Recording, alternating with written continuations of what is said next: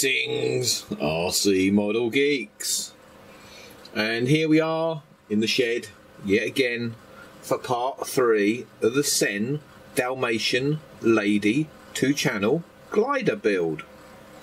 Right, I thought I would do the horizontal stabiliser this morning. One good feature of this kit is that the different sub-assemblies come in their own packets, so you know which bits you need. And this is the packet for the horizontal stabiliser. All the parts are in there and they're all pre-cut to the right lengths. So all you have to do is stick them together. What a brilliant idea. Shame it was thought of 30 years ago.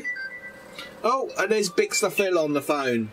Right, yes, that was Pt3 just phoning up to find out whether he still had a job as chief gluer after my experiments with the old syringe there. So anyway, I've just dry assembled the horizontal stab and the elevator. So this is straight out of that packet, yeah? You know, this is how kit manufacturers used to do it. You know, everything spot bollock on. Remember, no laser cutting in this. This is all hand done. And they've even, on the elevator, don't know how well this will show up, but they've actually pre-rounded the elevator there. See if it will show up very well, and it's pre-tapered as well. It's not going to focus on that, of course, but yeah, there you go. Look at that, beautiful. That's how it used to be done back in the day. Lovely. Right, so my job for this morning is to make that. So, I'll be back with you when I've done it. Okay, we're nipping along quite nicely this morning. So that is the horizontal stabiliser and the elevator done. Yeah, wicked. That's quite good.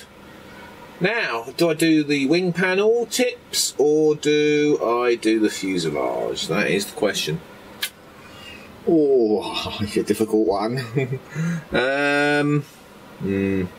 Well, back with you in a minute and we'll see. Right, you guessed it. It's the fuselage. We should be able to finish that today quite easily. So, first things first, we need to get this doubler glued onto that fuselage side there. And then obviously the same with the other side, making an opposite side. Now, on this design, we've got to stick this little bit of wood here, when we make it, into there like that, all the way round. As you can see on the drawing here, it's basically this little bit here, which is this little square here. So, the way I'm going to do it, because I want to get this as accurate as possible, even though it's only a, you know, 2-channel glider. What I am going to do, because you've got to line this doubler up in the right place to give you that clearance top and bottom for this part, what I'm going to do is glue that to that first,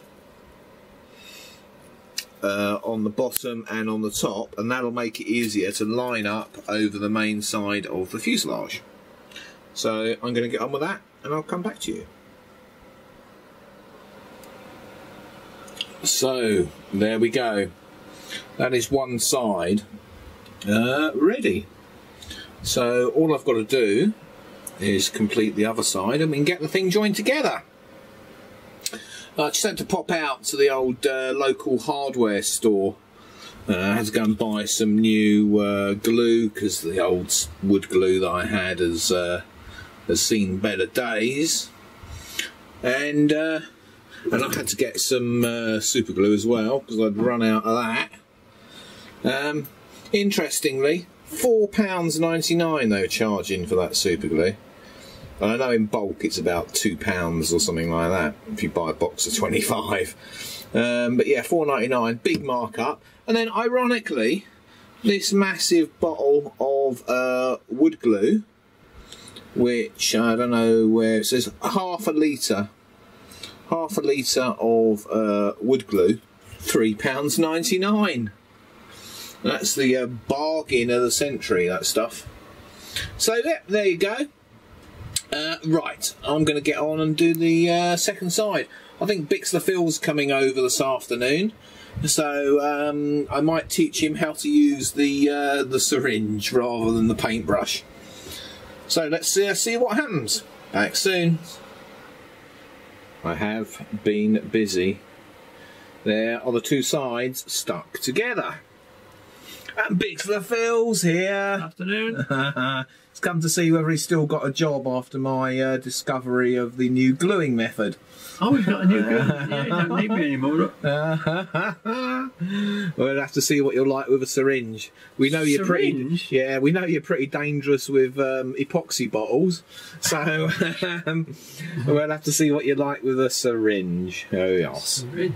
So anyway, yeah, we've got that done. There was a bit of an upfuck. Luckily, not my fault. One of the fuselage sides was actually curved, and it was curved along this way, so this was going up like that. Yeah. And it's a solid one-piece bit of wood, so it was it was basically warped over the years. Now the only way to fix that, because it was a long way out, it was about down here, it was probably about 10 mil out height wise. So what I had to do, Chop. yes, I had to do a chop. It's actually chopped pretty much all the way down and then sprung in to get the rear to line up, and then there is a strengthening bodge in there, which is a bit of plywood. Yeah. That was the only way to do it, unfortunately. Yeah, but that sorted itself out, lovely jubbly. So the next thing is to get the top and bottom on, I would guess. So we'll go and do that, and then Phil can try his hand at gluing with a syringe. Ooh, that'd be new. Yeah, it will be. Is this thing here? Yeah. Oh, bloody hell. I'll tell you what. Somebody wanted to know the diameter. Let's have a. Let's get the old vernier out on that. 0 millimeters. And that is 1.5? oh no, 1.67, 1.5 outside diameter. That's a good guess of mine. Which is, hang on, let's see what that is imperial for all the American folk out there.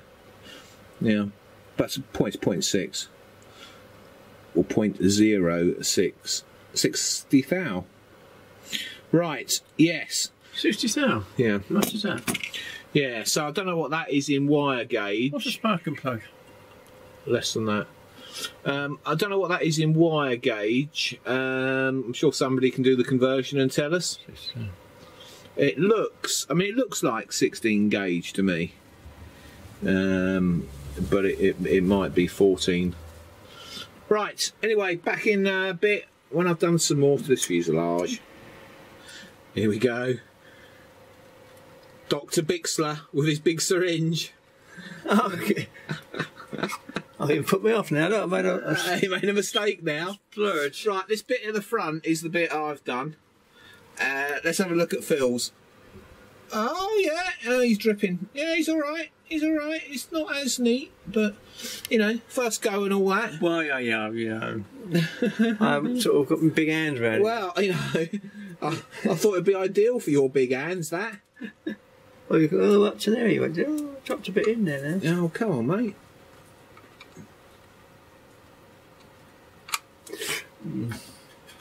It's just somewhere else. Yeah, yeah, go on. Yeah, ignore that bit now, mate.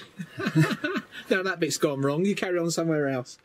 I'll just pick up the pieces afterwards. It's all right. Okay, yeah. Oh, let's have a look. Yeah, not as... a bit wibbly wobbly, I would say there, mate. It's all about precision, which you're not very good at. Well, you need practice, don't you? Well, yeah, I think you're going a little bit fast. There's your problem there, mate. Oh, well, you know, don't hang about me. Well, that's the problem, yeah. A little bit more than that. Fair enough, then. Yeah. This isn't an example of how to do it, by the way. No. How not to? Come on, Phil. You can do it, mate. Oh, we'll come back to you when something's happened. Right, so that is it, isn't it, Phil? That's it. We're calling it a day. Yeah. It's horrible and cold and wet and dark outside, nearly. Dreadful. Chucking it down, it's freezing, isn't it? And yeah, so back again tomorrow for the next exciting install of the Scen Dalmation Lady 2-channel glider build. Yep. Say goodbye, Phil. Au revoir. See you later. I'm learning French, you see. Phil's been studying French. That's as far as he got. See you all tomorrow. Thank you for watching Captain Rob's RC Model Geeks. If you enjoyed the video, don't forget to click that like button. If you want to see more of the same type of videos, don't forget you can subscribe. If you want to support us, you can use PayPal, paypal.me/RC Model Geeks. If you want to contact us, you can email us rcmodelgeeks@gmail.com. We look forward to seeing you in the next video.